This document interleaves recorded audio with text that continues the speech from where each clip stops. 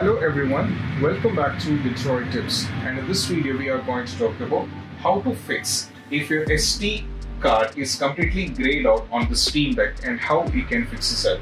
So let's dive into the workaround. First one is all about a basic step, that is all about you have to do a restart on your Steam Deck. For that you can go it in two ways. Either you have to press and hold the power button for 3 seconds, which will give you the same which I will be showing you right now, or else you have to press on this button. Now from here go to or navigate to like this to power. Now press on this A. Now from here go to restart. After restarting, for many of the users this did work, so you can try with the restart as the first one. Next step is all about you have to reinsert the SD card. So you can reinsert the SD card over here. Just take it out and connect it back. Most probably when you're trying to insert, there might be any kind of issue which causes the trouble, so check it as very easily, which is a very easy step.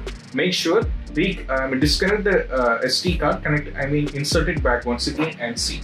Move to the next one. Make sure that you're having enough charge. For example, if you're lower than 20%, for some users this did happen, so make sure that you're having enough charge, like 20 above. It is quite important to make sure this.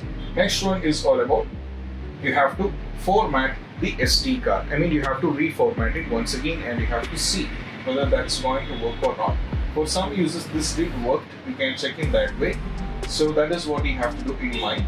So next one is all about you have to check with the SD card, because you have to take the SD card out. You have to use another card reader, connect it to PC or laptop, whichever you are favorable to use, and check in that whether the SD card is having an issue.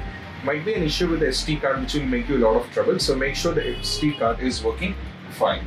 And last and the least one is all about you have to contact the Steam Deck. Even after trying all these things, formatting the SD card and all these things worked, but still you are having this particular error, all you have to do is just have to contact the Steam Deck support. You have to talk to them and they will be guiding you on how to fix this up, and parallelly make sure that you're having the latest version on as the OS.